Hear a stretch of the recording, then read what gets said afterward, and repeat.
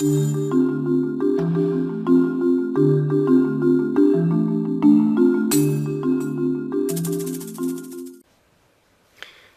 in this video we're going to take a look at designing reports using Liberty Reports for Sage 100 Contractor.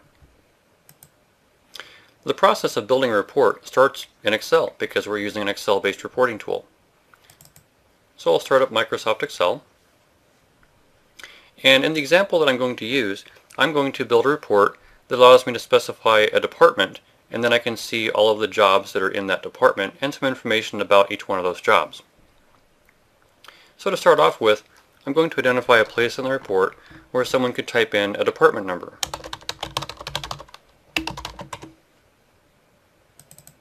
And I'll use department number 1 to start with. Okay, so far this is simply Excel, right? But next I'd like to see the name of the department, and that would come from my database. So I'm going to click on the Liberty Reports tab, and I'm going to use the function wizard to look up the name of the department. Now when I click on the function wizard, this is the first time that I'm adding any Liberty Reports functions to this particular workbook, and so Liberty Reports wants to know which database I want to use with my workbook. So I'll select Sage 100 Contractor, and then identify the specific database, in this case the sample company, provide my login credentials,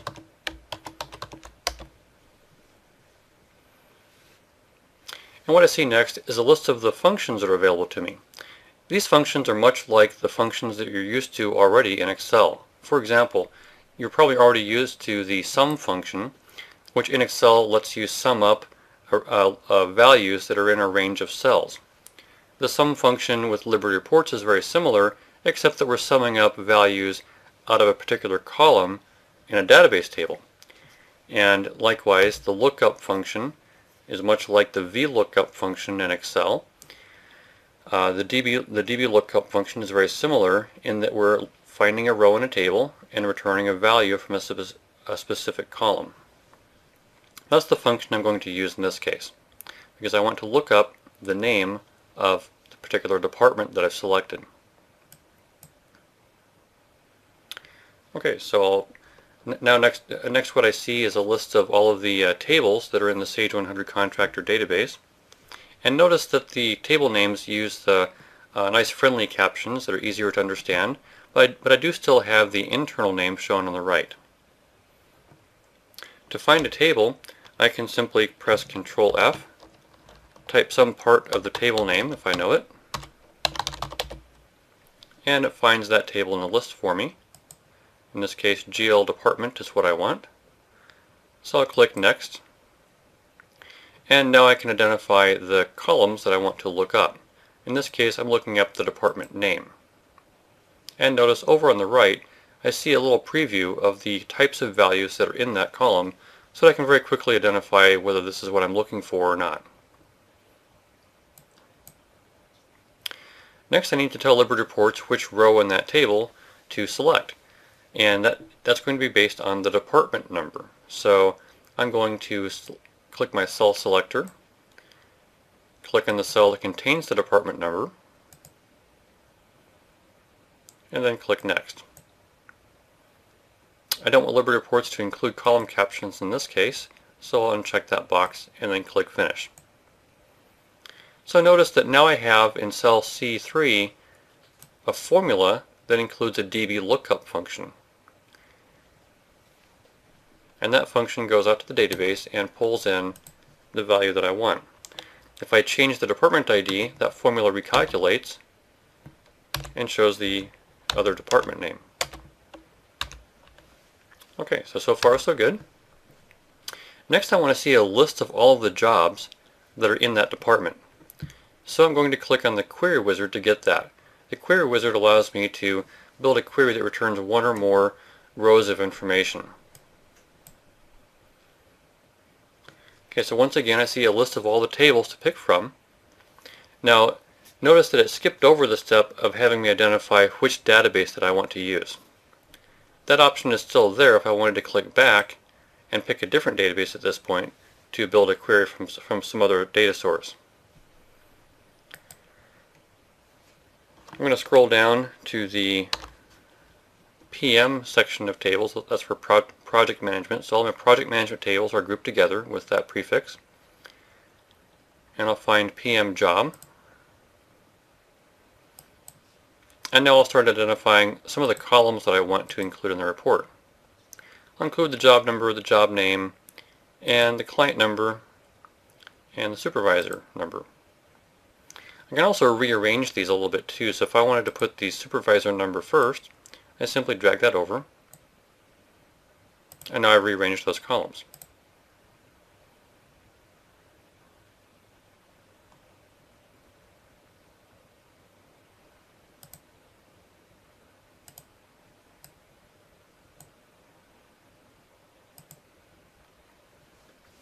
Okay, so far though, what I'm seeing is simply the ID numbers. So I'm seeing the supervisor number and the client number. So unless I've memorized my entire client list, which is unlikely, I wouldn't know what the names of those clients are. I'm going to show two methods for getting the client name onto the report. So in the first case, I'm going to actually focus on just doing this within the query wizard itself, and in the second case, I'm going to add it after the fact. So I'll click on Add More Tables because the client name is actually in a different table. It's over in the Receivables Client table. So now I'm seeing a list of all the tables in the database.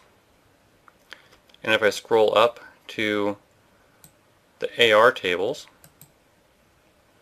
then I find the AR Receivable Client table, which is where the client name is stored.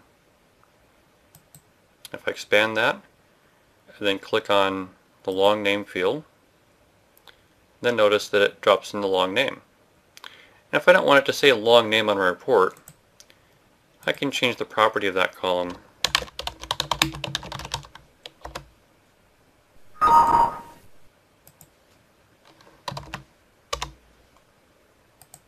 just like that, and now it shows the desired caption. Okay, so far so good. Next I'm going to go into the next step, and here I want to filter my job list so that I'm only seeing the jobs that are within the department that I selected. So I'll click on Add Condition. Now I see a list of all of the columns that are in the job table, and I can scroll down and find the department field. And then I'm going to say the condition is going to say include all jobs where the department number is equal to, and not a literal value, but rather a cell reference. And the cell reference, again, is going to be going back to cell B3. And next time I want to add a condition to exclude closed jobs. So if I click on Add Condition again, click on Job Status, say not equal to. In this case I will use a literal value, and I'll exclude jobs with a status of 5. Okay, so there's my set of conditions, and with the condition builder I can add lots of conditions. I can group them also with AND and OR logic and tie them to cell values and whatnot. Okay, the next step doesn't really apply to this particular report, but I'll give a brief explanation as to what this step is for. If I was building a report, say off of job cost and detailed transactions, but I didn't want to see each individual transaction, but I wanted to roll those numbers up to say maybe one row per employee or one row per vendor that contains summary values, that's what this option allows me to do. Is basically take detailed information and roll it up by some kind of designation that I specify, like by cost code, combination of cost code and vendor, etc. Okay, in the next step I can identify a sort order, so I'm going to tell this query to sort by job number, and I can have multiple sort orders in here as well. And on the last step then I just have some options that control how the query is going to refresh in the future. The default option is to insert it so that I can refresh it. The second option would simply import the data and that becomes just static information that can't be imported at a later time. I'm going to go ahead and click on Finish.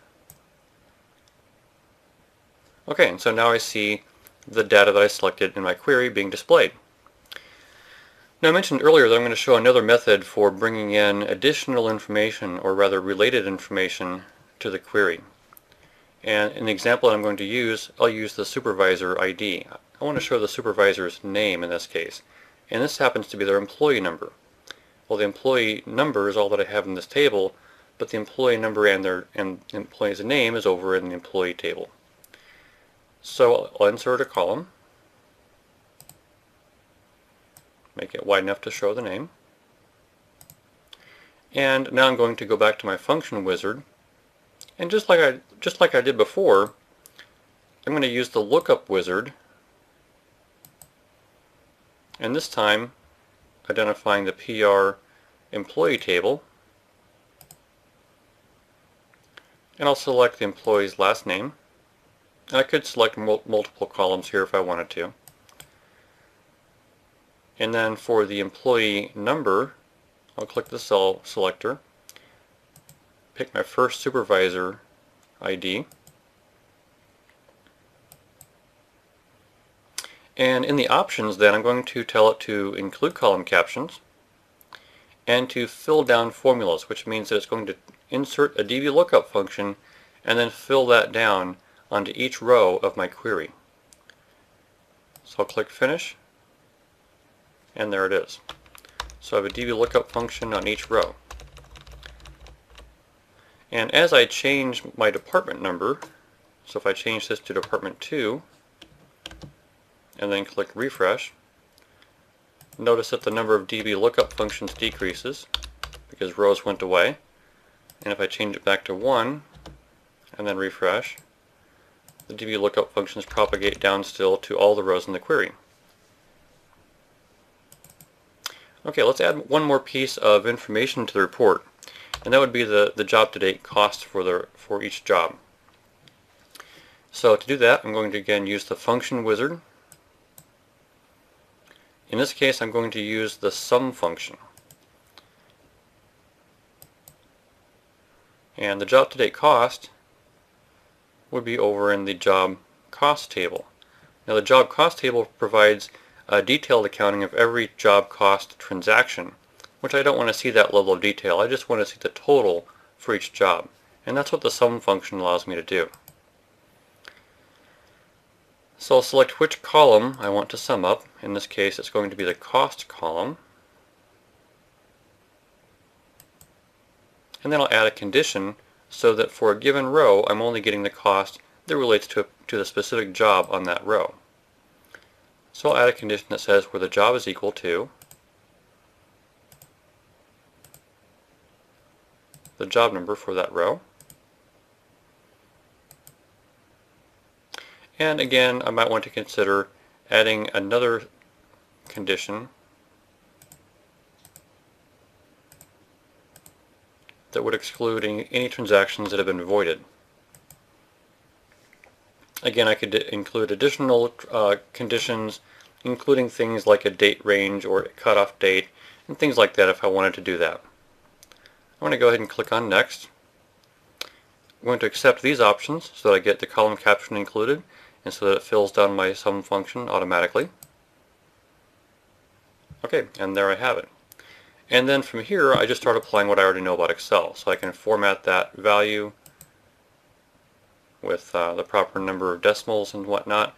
I could change the column caption as well if I don't like what it put in. And I can also utilize functions that I already know in Excel, like the sum function, to get a total. So adding totals is really easy. You just apply what you already know about Excel.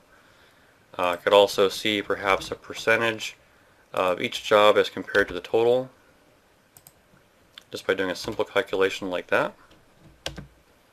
Format that as a percent. Copy it down.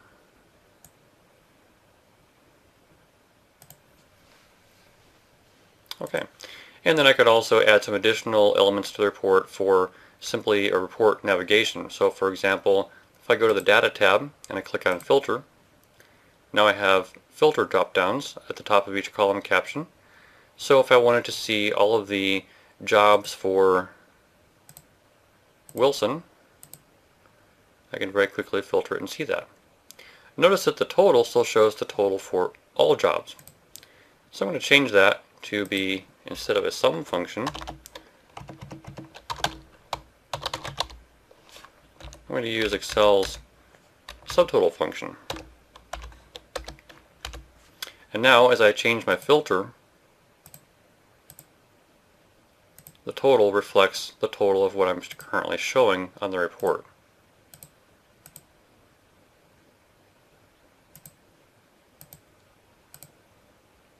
Okay, and so this is an example of just a very basic report being built, not a whole lot of steps, and again we're applying a lot of what we already know about Excel in order to achieve formatting and filtering and some basic formulas to perform the calculations that we want and things like that.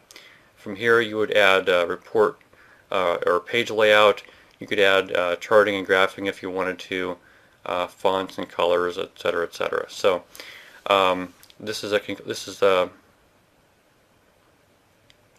concludes our demonstration of the designer functions. Again, the whole concept here is that we're leveraging what you already know about Excel. We're just giving you some additional tools that you can use to pull data from your Sage 100 Contractor database into Excel and then work with your data more dynamically. If you have any questions, please contact Event One Software or your Sage business partner. Thank you.